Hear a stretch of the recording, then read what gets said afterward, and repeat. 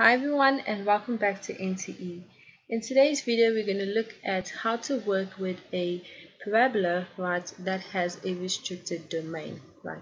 So this is a very key area that we look at when we are in the topic of inverse functions, right. We know that the problem that we come across is that the parabola is actually a relation, so we need to restrict its domain, right, in order to plot it as a function, right.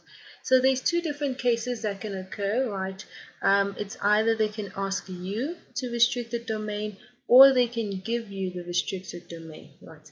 So in these examples, this is the second example, we are looking at the case where the domain is restricted for you, okay.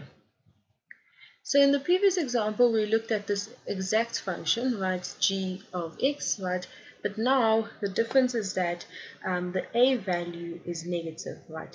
So while we were looking at an upward facing parabola in the previous example, now we're looking at a downward facing parabola.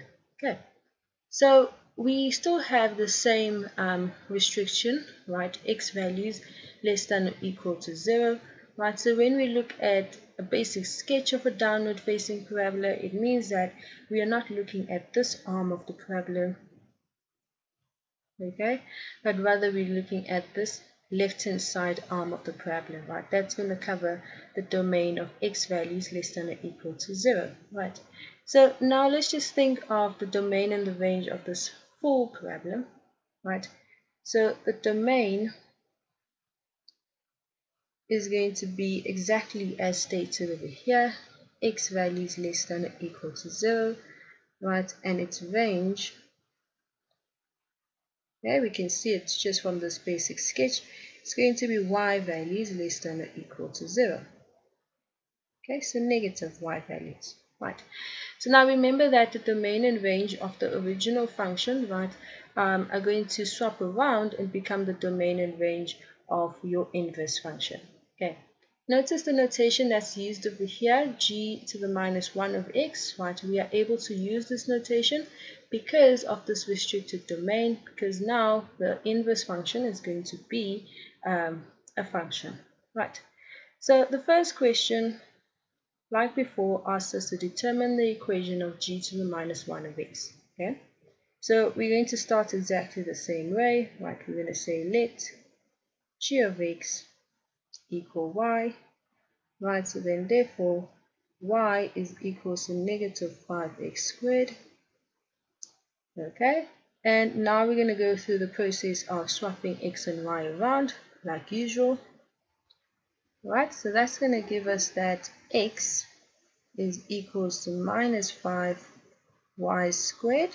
Okay, and now we need to solve for y from its current position. Right. Doing that, right, we'll have negative 1 over 5, right, because we're dividing both sides by negative 5. We still have this x, and this is equals to y squared. Okay, so now we need to take the square root of both sides, so we'll have the square root of negative 1 over 5 x is equals to y, right? Right, so now most of you will be jumping out on the screen now because you know that when you take the even roots of both sides, we need the plus and minus sign, okay? But in this case, because we're working with a restricted domain, right, we have to decide whether are we going to put a plus or a minus here, right? We can't put both, right? And that's all going to come down from the domain, right, of the original function, right? And we look at the domain of the original function because over here we have y equals, right? So this equation over here is going to determine the values of the range of this inverse function, right? So now the range of the inverse function is going to be equals to the domain of the original function, right? So now the domain of the original function says x value is less than or equal to 0, right? So which means that we need to put a minus sign outside over here. Okay, cool.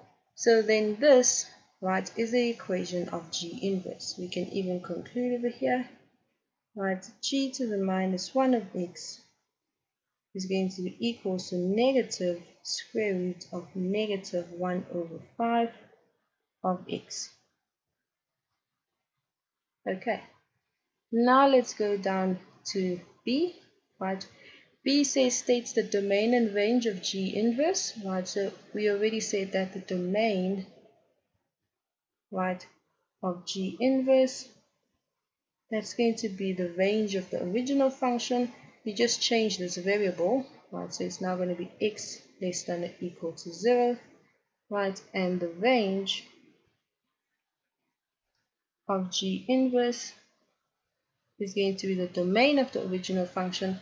Just change that variable, so y less than or equal to 0, right?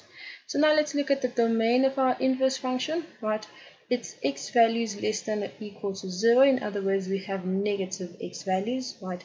So when we plug in negative x values in there for x, we'll have a negative times a negative, giving us a positive underneath the square root, so all is good. Right, going down to question number C.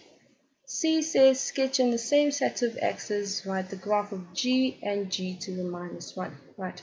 So let's just jot down a Cartesian plane for ourselves and we can get going.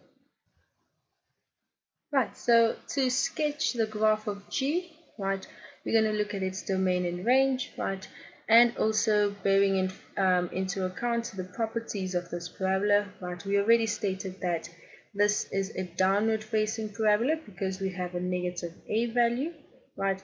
The a value is also greater than 1, which means that our parabola is going to be quite skinny, right. So it is going to have to be quite close to the negative x-axis, right? The domain is x values less than or equal to 0, so negative x values, and the first point is going to be here at 0, right? The range is y values less than or equal to 0, right? Which makes sense because we have to draw this parabola over here, right? So that's the graph of G, right? Right, so now let's draw the graph of G to the minus 1, right, the inverse function.